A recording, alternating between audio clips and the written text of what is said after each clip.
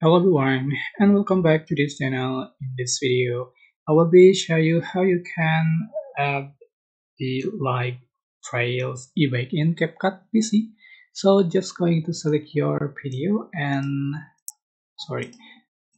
just going to effect and select body effect, so you can find on the body effect the um light trails.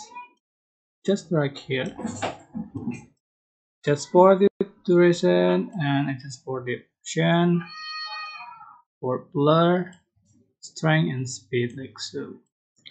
So just click play button for the result.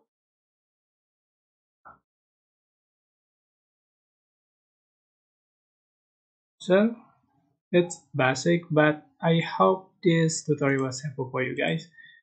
Don't forget to click like, comment, share, and also subscribe to this channel. If you have any question, please leave it in the comment section down below. Thank you so much for watching. You can click thanks button for a question. Bye bye.